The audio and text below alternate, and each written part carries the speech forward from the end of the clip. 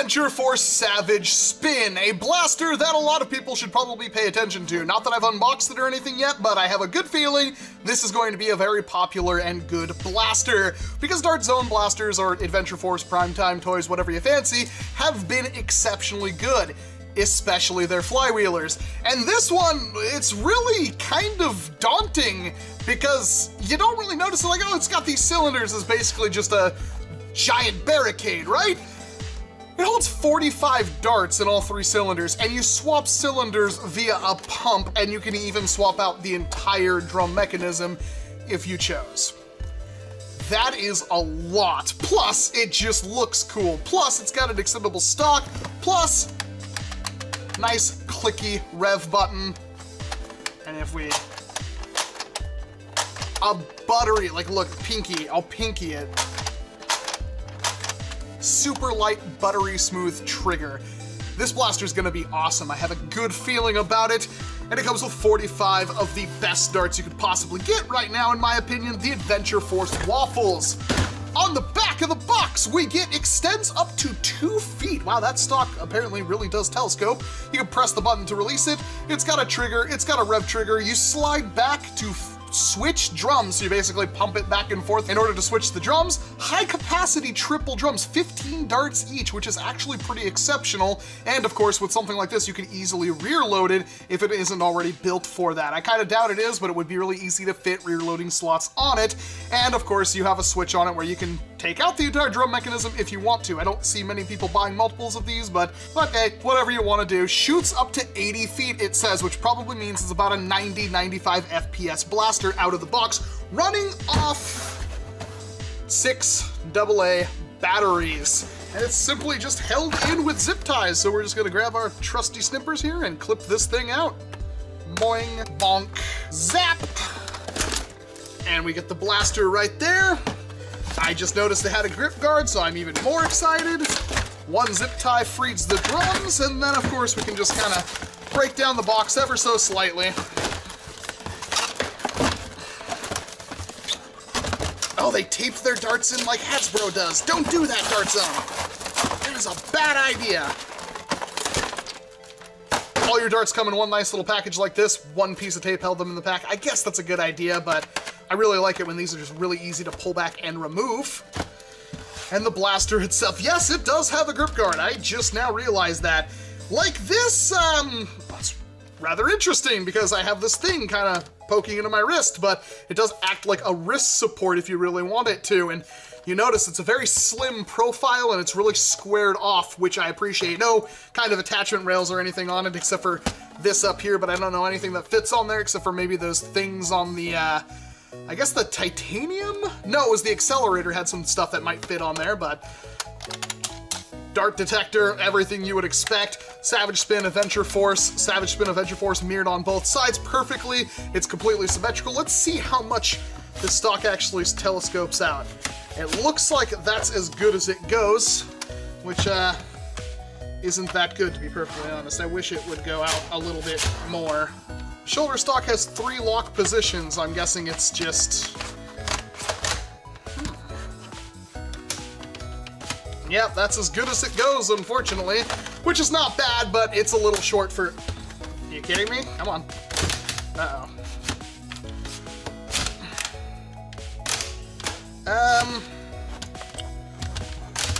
Well... That's a bit disappointing. The stock doesn't exactly work well because it easily collapses in, at least on my unit. That's... whatever. That's a point against it, although that may just be my blaster I have here. We can just, well, this switch right here is what keeps the drum from coming out, but we just put that in there like that. Boom, it clicks into place. Push that back, it's locked in place. Oh, that is cool. So you're meant to hold the thing kind of like this, which is, I will say, not the most comfortable deal ever, but it does work. Oh man.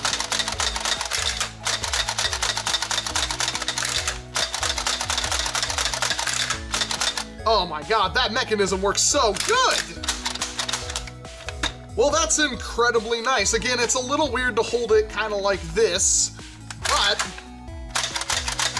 the entire mechanism. Oh, it jammed up a little bit right there. Ooh. There we go.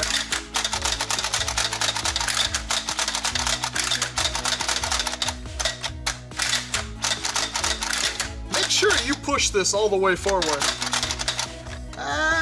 You could actually fit a lipo in there, but you'd be cutting it extremely close. Better yet, I bet this entire tray will pop out, and there might be a little bit of space underneath of it.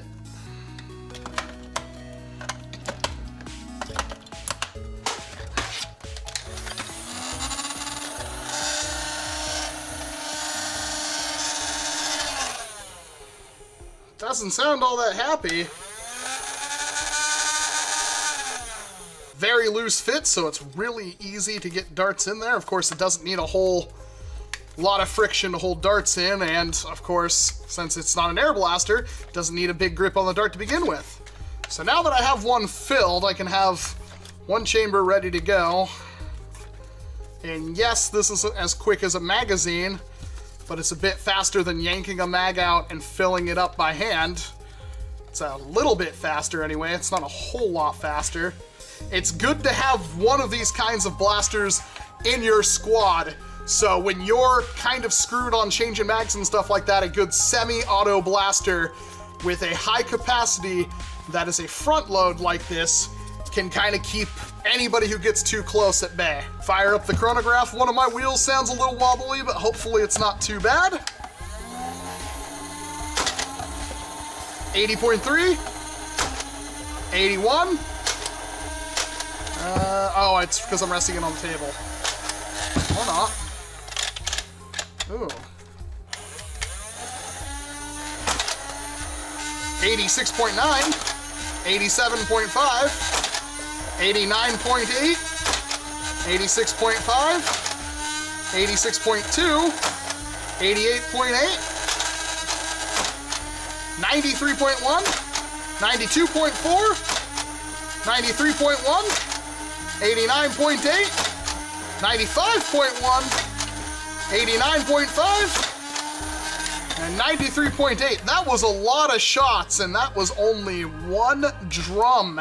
And it took a little bit. I think the motors needed to get broken in a little bit. I think it needed a little bit of dart foam on there, but that worked out perfectly. So my conclusion so far is this thing is actually really nifty. Performance is definitely there for what you'd want from a blaster like this. It's very intimidating because that's what your opponent gets to see, is this thing flipping around. And boom, I just swapped it to that. Holding my other hand, I can easily top this thing back up. And if I need to, I can keep it revving and point it at a target and be filling this thing up. That wheel sounds like death, though, in mine. Oh, there we go. This is either some kind of crescendo. And then, if I need to, got another drum. This drum is still accessible. I can just easily switch hands, and you can keep loading it up. So it's a very effective blaster in that regard. Yes, it's not a mag change, but most people are going to be using 18 or 22 dart mags. This thing holds 45 darts, so it's basically 2 mags worth or more on you.